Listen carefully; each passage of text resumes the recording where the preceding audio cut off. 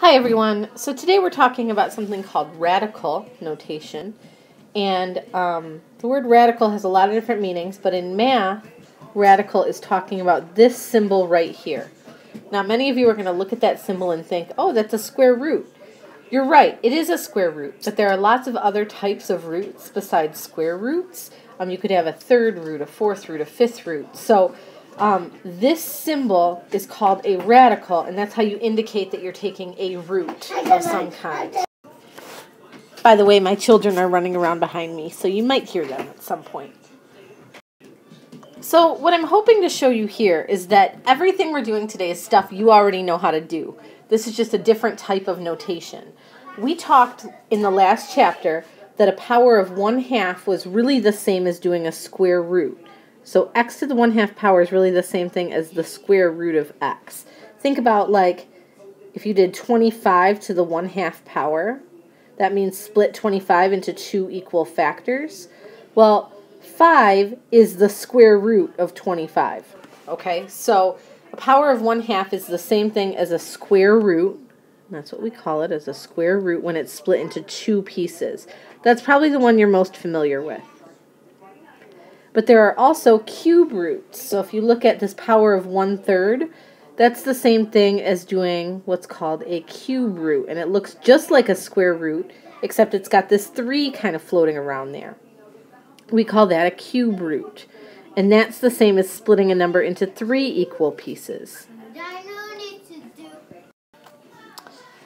And then when you have a power like 1/5, that's just what we call a fifth root of x. So these ones start losing their fancy names. Really, square root and cube root are the only ones with special names. From here on out, we just call them the fourth root or the fifth root or the 10th root or whatever. Okay.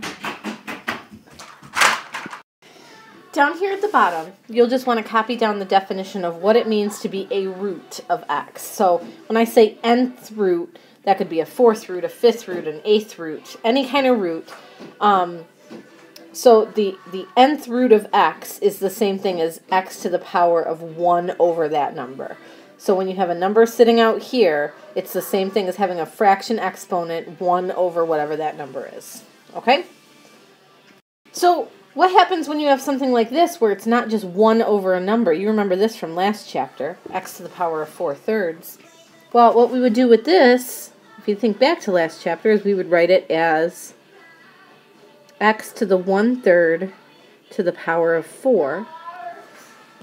Well then, x to the 1/3 we could write as the cube root of x, and that would still be to the power of 4. So I could rewrite it that way, or I'm also allowed to just write it as the cube root of x to the 4th power. I could take that 4 and put it down inside. Okay? So I want you to see here that this is equivalent to this, and I want you to pay special attention to the placement of the numbers. So this fraction, the top number is on the inside, the bottom number is on the outside. And that's the thing I really want you to get, is with these fractions, the bottom number always tells you what root you're taking. Okay. So down here you have a very mathy theorem that you should try to copy down, this giant thing. And as you're copying it, I want you to see that really this is just backwards from what we wrote up here. Up here we started with it as an exponent, as a fraction exponent, and ended with it in a radical. This is just showing that if you were to write it in a radical form, you could put that m on the outside, just like we did here, and then you could also take those numbers and just stack them like a fraction. Again, what I want you to see is that this number on the inside gets stacked on top and number on the outside gets put on the bottom. So let's suppose I actually wanted you to solve one of these. I actually wanted you to find the fifth root of 32. You already know how to do this too, because the fifth root of 32 is really just 32 to the power of 1/5.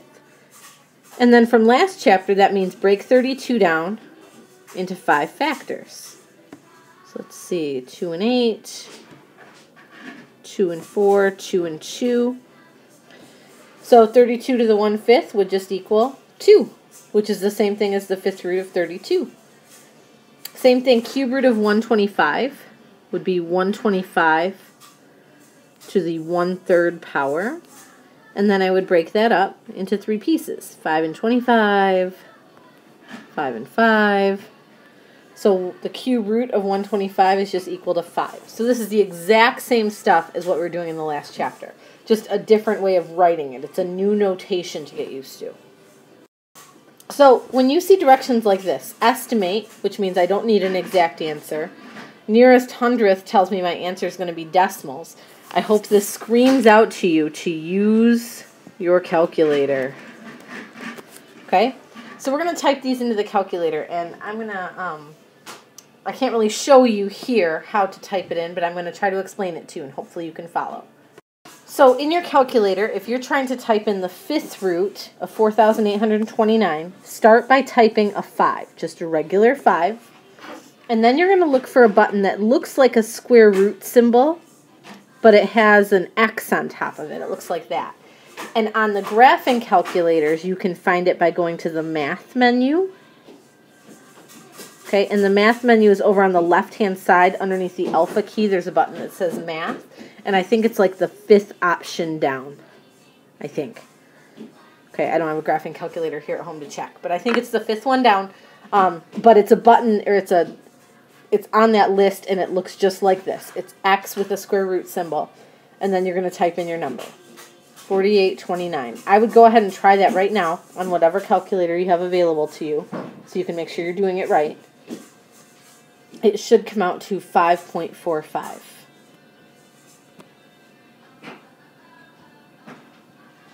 Okay.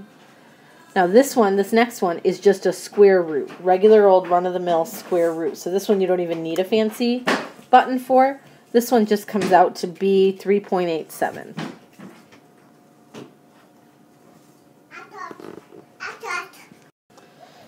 So for this next one, I would type in 4 and then find that X root button.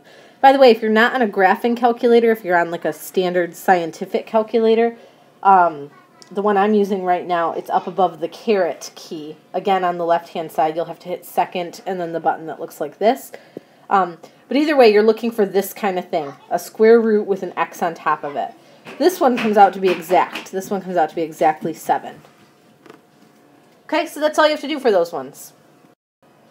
All right, so simplifying. Simplify means just condense it as much as you can. So think about a few minutes ago when we were first looking at expressions like this and we talked about the placement of these numbers. If I wrote this as an exponent, it would be x to the power of, and remember the inside number came from the top of the fraction and the outside number came from the bottom. So this is really x to the power of 8 over 4. Well, 8 over 4 is equal to 2. So this is really just x squared. So this is all about just knowing how to stack the numbers correctly. So for this next one, I would make this y to the power of 18 over 3. Again, inside number over outside number, top, bottom. And 18 over 3 is equal to 6. Now, I gave you 2 examples here that came out to be nice, happy whole numbers. If they came out to be a fraction, if it came out like 4 over 6, I would want you to reduce that fraction. Okay, so don't divide it and make it a decimal, but like 4 over 6 would reduce to 2/3. And one last thing that looks a whole lot scarier than it really is. It says rewrite each radical using rational exponents. So I just want to write this as x to the power of something. Well, with these radicals, remember that if it doesn't have a number right here, it's really a square root. And so the number that should be there is a 2. That's hard for a lot of students because you're used to knowing that when something's not written, it's a 1. Okay, but with square roots, there's no such thing as a first root. So when it's not written, it's a 2. Well, if I took just that, if I took just the square root of x and wrote it as an exponent, that would be x to the power of 1/2. Okay, so that took care of that. Now I've got the 6th root. Well, the 6th root is really the same as a power of 1/6. Then all you have to do is combine these fractions with multiplying. So this would become x to the power of 1 over 12. Okay? On the bottom here, notice that I'm starting with x to the 9th and raising that to the power of, first this would be a 1/3. So remember, all these roots, all these numbers out here are going to be fractions. It's going to be like 1 over that number. So the 3 would become a 1/3. Remember, this one that's not written is really a 2, so then that would be to the power of 1/2. And then this one would be a power of 1/5. And again, I know that looks terrifying, but just remember, you're just multiplying all of these together. And I would write that 9 as 9 over 1. And then you can just multiply all the tops together. So that's 9 times 1 times 1 times 1. So that's x to the power of 9. And on the bottom, 1 times 3 times 2 times 5 is 30. And then I want you to think about it. Does 9 over 30 reduce at all? Sure does. It becomes x to the power of 3 over 10. Now, for this example, it wanted you to write it using rational exponents, which is exactly what we did. Rational exponents means like a fraction exponent. On your homework assignment, it tells you to write it as a single radical, which means you want to write it like in this form, but with only one radical instead of 2 or 3. So something like this, x to the power of 1/12, if we were going to write that as a radical, it would be a 12th root of x. Okay? Remember, this number goes on the outside. This number would go on the inside. You could write a 1 there, but you don't really have to. For this one, this would be the 10 means it's a 10th root of x to the 3rd power. So on your homework, that's how you would leave it. Okay? On this, though, the way the directions were written, this would have been our final answer. So totally depends on, you know, what the directions say. Oh, and by the way, sorry, on this example, I believe on your notes that's a y. It doesn't make any difference in terms of the problem, but didn't want that to throw you off. So, okay, so now to your homework. Let me give you a little bit of advice for your homework. So the homework assignment that goes with this lesson is Lesson Master 8-4B. It should be the first one in your packet, and you are expected to do the whole thing, but I'm going to give you some advice on the different sections. So first of all, problem number 1 comes from the very first slide we did today. Well, first besides the title. And it's down at the bottom. There's the definition of an nth root. And I just want you to know that on the worksheet, they use m. But on ours, when we wrote it, we used x. So m is really the same thing as x. So you'll have to use that to answer that question number 1. But it really is just word for word that definition. 2 through 7 are ones that you could technically make factor trees for and work out yourself. I think we've done enough of the factor tree stuff. So I'm okay with you using a calculator. And then 8 through 11 are ones that you have to use a calculator. So really, 2 through 11 are just plugging into a calculator. Okay, so 2 through 11, straight in your calculator. 12 through 15 are like the last slide we did. Okay, where we had the multiple radicals and we wrote it out as a power and then multiplied them all together. So 12 through 15 are like that. And then 16 through 19 are like the second to last slide.